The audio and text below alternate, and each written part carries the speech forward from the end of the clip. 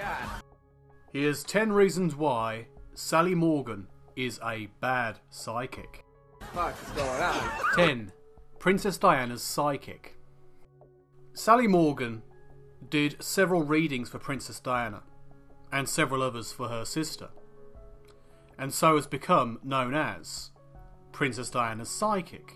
She's used that relationship, which was very limited, to bolster her career. She's even claimed that she predicted a number of the conditions in her life, including the way in which she died. So out of a series of long readings, with lots of information given across, Sally suggests that there's going to be a car crash, and that the Queen was going to die. She thought it was going to be the Queen, apparently.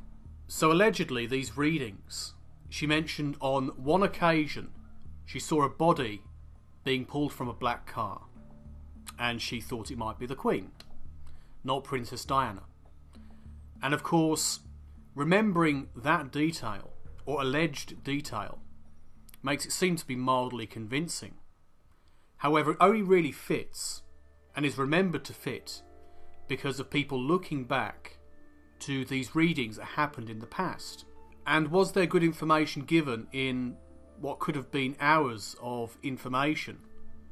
Considering Princess Diana had several readings, if they were only half an hour readings, and the best information was a few vagaries about a crash and a death, which have then been put together since actual events happened, is that really evidential? What the fuck is going on? 9. Censorship. Many of the critics of Sally Morgan have been threatened with lawsuits, and even people uploading videos where they point out a few basic facts end up with their video being taken down by an organisation called Web Sheriff.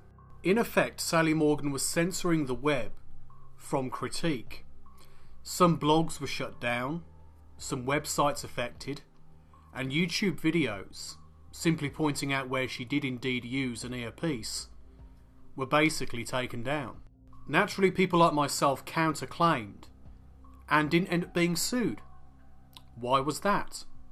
Surely if Web Sheriff, and indeed Sally Morgan working through them, had an actual case against my work and the work of others, we would have been in court and sued for every single penny if they had a case.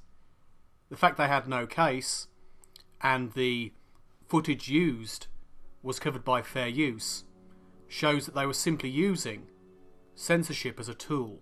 What the fuck? 8. Psychic investigator. In the past, Sally Morgan has claimed to work with police on investigations. She even claimed it on her website up until 5 years ago, when she removed it and never mentioned it again.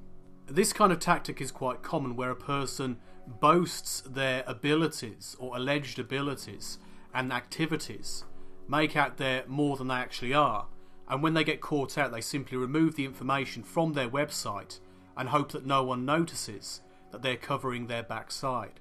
Oh my god. 7. Talking to the living. In 2014, at a theatre in Middlesbrough, Sally Morgan was doing one of her favourite acts, doing readings on photos. The idea is that you take a photo along of a deceased relative, and she attempts to create a connection to that relative. However, on this occasion, a woman handed in a photo of herself, perhaps not understanding the premise that you're meant to hand in a photo of a deceased relative. So Sally Morgan did a reading as if she was communicating with a person in the afterlife. Then the woman told her it was actually a picture of herself, not of a deceased relative. Due to this mistake, the event was largely disrupted by laughter and confusion. One pathetic loser. 6. Unhappy fans. There are numerous people who've gone to go and see Sally Morgan and not been impressed. They've not seen a quality of work that truly exhibits a psychic or spiritual ability of any kind. According to some people, she's simply not very good, doesn't offer good readings, or seems to offer a lot of random information. The kind of fans who've said this have ranged from people who like TV shows about psychics to more matured spiritualists. Uh-oh, retard alert! 5. Photos. I mentioned photo readings, and Sally Morgan seems to have a speciality for photo readings. Very often with her shows, she'll invite some of the audience to give photos, put them into this bowl. She'll select at random a couple of photos and do readings. So on one well-known occasion, she picked out a photo and started talking about a man, thinking the photo showed a man, when in fact it was an old woman. She had to be told by the audience that it was in fact an old woman. But she carried on doing the reading and eventually made it fit. So she changed a few things, including changing the name Bernard, which she got when she thought the photo was of a man, to Barn, because apparently the women she was reading for had stables. And she said, does she get stuff confused, or did she get stuff confused? And they said yes, so they accepted Barn, even though Barn was not applicable, and originally it was Bernard.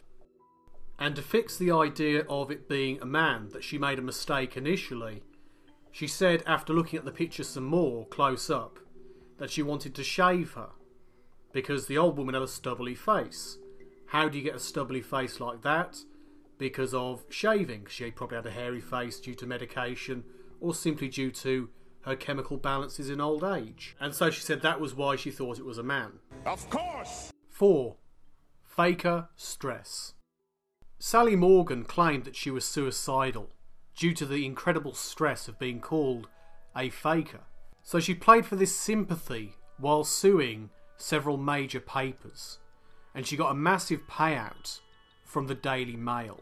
She didn't get the money because she proved that she had genuine psychic ability. She got the money because of detriment to her character and possible loss of earnings. By claiming it as loss of earnings, she managed to get a massive payout. That was it. It had nothing to do with the allegations actually within the article itself, as much as the potential effect upon her career. What matters is our plan.